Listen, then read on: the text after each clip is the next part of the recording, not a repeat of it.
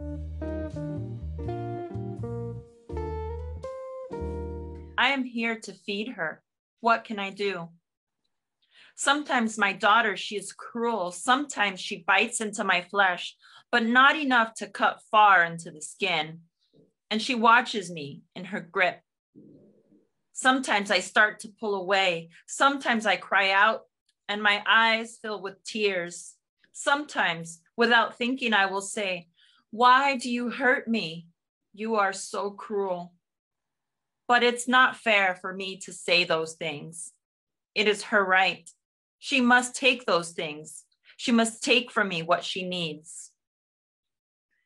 Hey, welcome to Brown Girl Book Lover. I am Leslie and Mary. Today, I'm interviewing Carribean Fragoza of her lovely short story collection, Eat the Mouth That Feeds You. She's a fiction writer, journalist, and editor. She was raised in South El Monte, California by Mexican immigrants. She graduated from UCLA and then completed her MFA in creative writing at CalArts. Today, Fragoza co-edits UC Press acclaimed California cultural journal, Boom California, and is also the founder of South El Monte Art Posse, an interdisciplinary arts collective.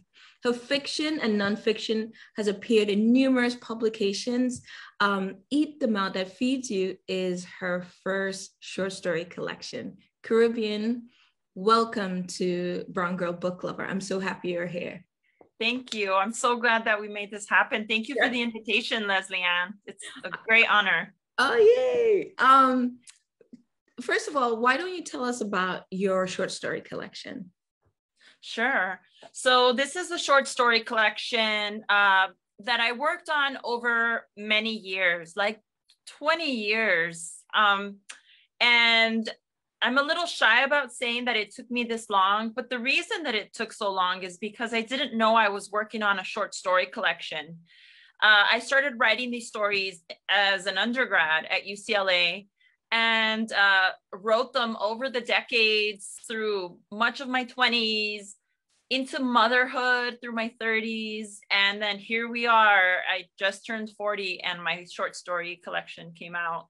And so it's been a long process. I thought I was trying to write a novel, which I am, but I didn't realize that I had a whole body of stories that belonged together and that needed to be a book. And so eventually, thanks to the friend of the advice and the encouragement of friends, I realized that I needed to publish it. And luckily, City Lights here in San Francisco, just upstate from where I am, loved it and has been a great supporter of the book. And so here we are with Eat the Mouth That Feeds You.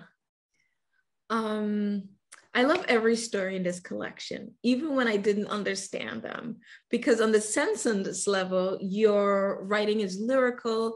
It's sung to me. Tell me, how do you craft such beautiful sentences? Right. That's a good question. I think the first step for me always is to try to hear the character and how they speak. And I feel like most people, everybody that I know, has a particular way of speaking, and there's a particular kind of music in the way they speak. And then I'm doing this with my body and also in the body. And so I try to channel that into the sentences. I don't know.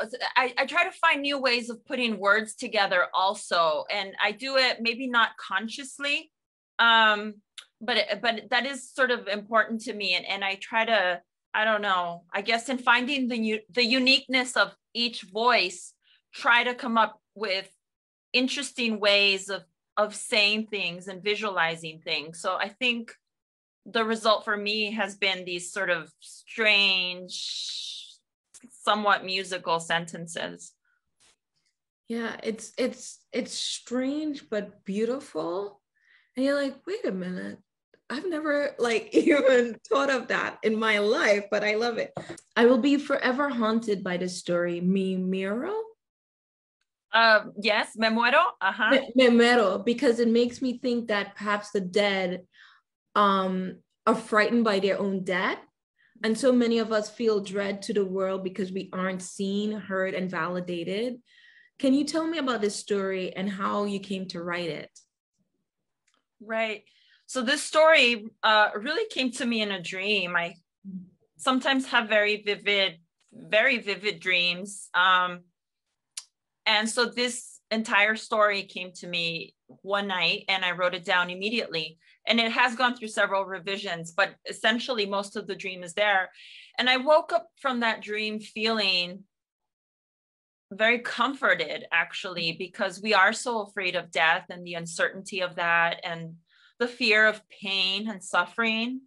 And I don't know, I guess I wanted to address that in the story, to sort of confront this ultimate terror that many of us have. So in this dream, I felt very comforted, like death isn't the end, first of all. And a lot of the suffering that we experience around death and at the moment of death is really this kind of resistance to a process that is inevitable. And it doesn't have to be so difficult. And part of the process in the story is understanding or coming to terms with the difficult relationships of the family.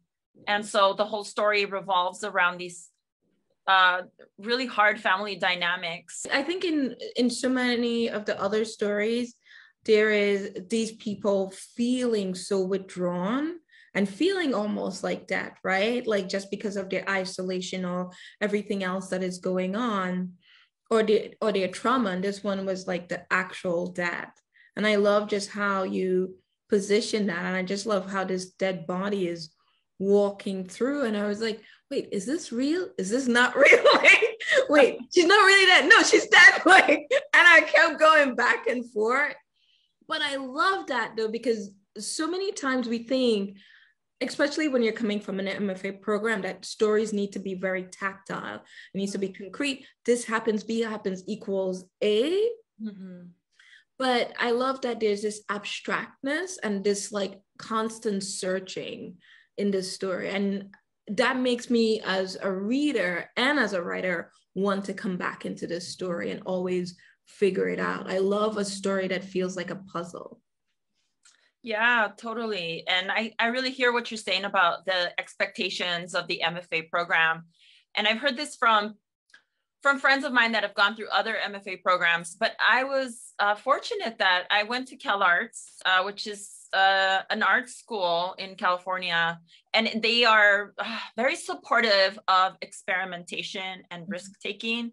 And that was the right thing for me because I've always kind of moved, sort of flowed between different genres and styles. And I've never really wanted to commit to like the rules of writing and what they're supposed to be. And plus I feel very connected to the traditions of, I don't know, like the typical reference, like Gabriel Garcia Marquez and the surrealist traditions of Latin America. And those are special to me. I mean, they were so important to me growing up and as I was learning to become a writer. So I really want to embrace those things.